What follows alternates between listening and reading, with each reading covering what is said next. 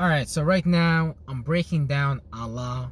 Alright, so you need to understand that, Allah is basically just means like all natural laws and things like that. And so if you're a Muslim right now watching this video, you need to come to the true occult, shadow, dark understanding of where these things even come from, rather than you worshiping what the creator created, because that's just a means of communication. The Quran is a means of communication, as a text.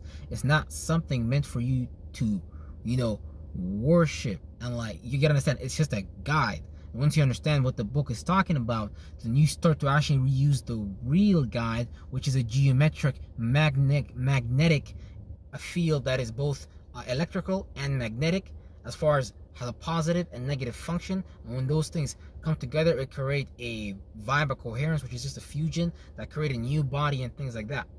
And what I mean by that is basically just the knowledge of the stars, the knowledge of geometry. This is actually just the knowledge of the hidden realms, because you're all participating in the hidden realms, whether you like it or not. I don't give a damn how many times you pray, 10,000 times a day, 1,000 times a day. Nobody cares. What people care about, however, is the fruit that you're able to produce. Do you have a replicatable system, a duplicatable system that actually can get me from point A to point B? Because chances are, if I'm going to motherfucking Mexico, if I'm going to motherfucking South America, I'm going to want a real good motherfucking guide. So, I might not want to settle just with anything. I might want to settle with not settle, because I never settle with things. And the person that invented that word, I don't know, but maybe you should settle sometimes. But I just go pedal to the metal, and let's go forward quick. So there's even cult books like Shams al-Ma'arif.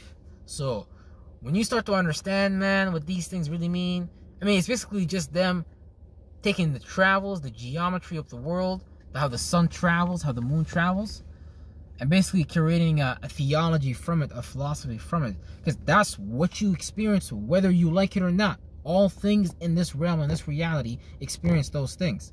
So when the animals and people all get up at 1 o'clock, not 1 o'clock, 9 o'clock, or 6 o'clock in the morning, or 5 o'clock, when the sun's rising, as far as if we're following natural law, now we have like buildings, we have like blinders. Not that people didn't have that before, but it was more natural for people to wake up at those times, because that was the clock that they used to get up and things like that.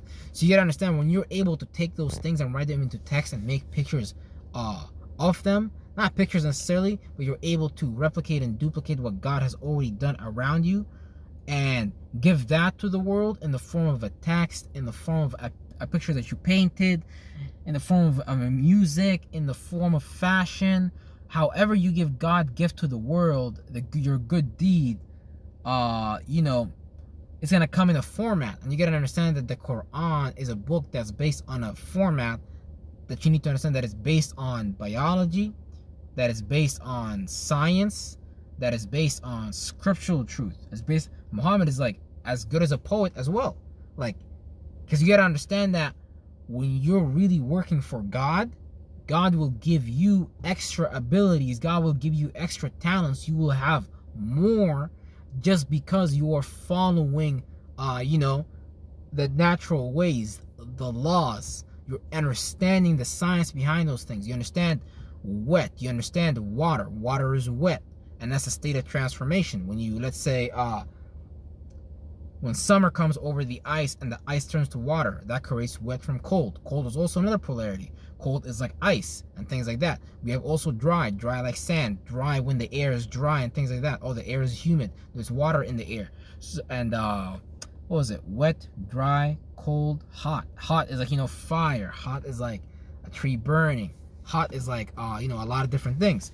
So you got to understand that there's a natural format to the world. There's a celestial order to things that affects all things, and it's all electromagnetic fields colliding, creating fusion and creating new bodies. Just like how your mom and dad came together, left and right, your dad being the masculine nature and your mother being the feminine nature, you got to understand that when those two people came together, it's also a third dimensional correspondence of how energy works. So when two things come together, a new energy is created. So you have the Hydrogen Collider in the Project CERN right now.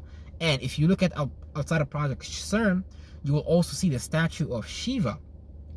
And so that's an indicator of, you know, what was she, the goddess of death or whatever. But point is, you gotta understand, why would some company that's got a very funded, expensive project, that if you better believe, if people like these run resources and are able to run things behind closed doors in governments, or are able to present themselves in the light and still rule you guys, while you guys are really the ones in darkness as far as their perspective, because of what they're able to manifest and like practice witchcraft on you, then you need to understand that there's something that you're actually lacking, and it's going to be up to you if you're going to really want to be a slave of Allah.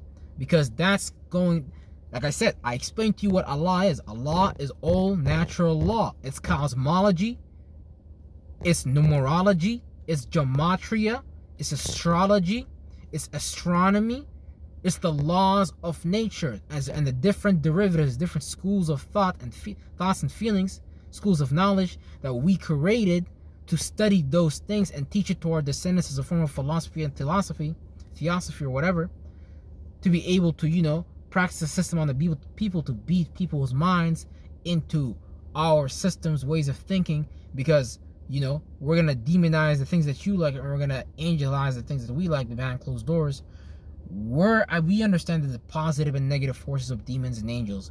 We understand how to harness these things and bring about that virtue and principle into reality. So it's a thing that you have to get outside of the lostness. Whoever thought you that, you know, hadith or whatever form of resource, because whatever you pick out in Islam, it's a big philosophy that's based on the sun. So whenever we play out those attributes and characteristics in reality, because this shit is esoteric, it's not exoteric.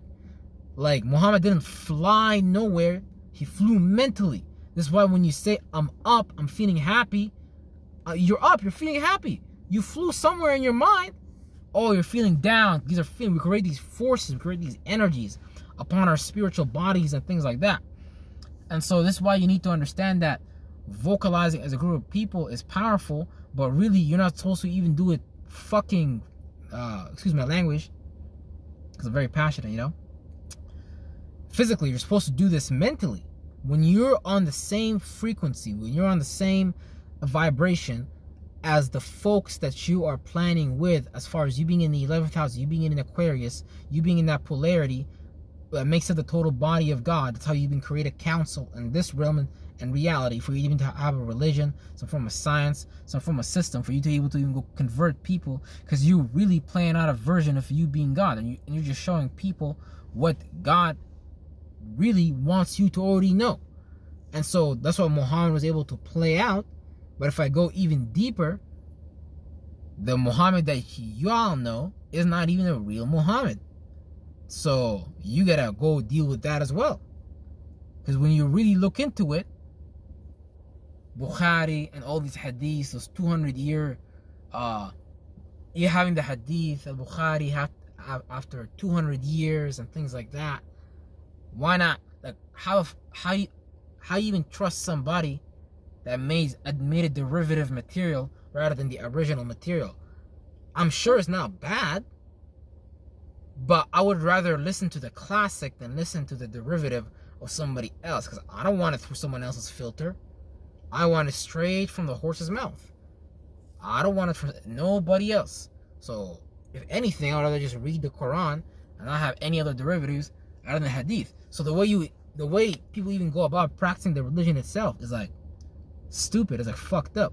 You don't even know, you don't understand that the 5 prayers that you do per day is based on the astronomical movements of the heavenly bodies that you are observing every single day. Salat al-Subh, Salat al-Fajr, Salat al-Maghrib.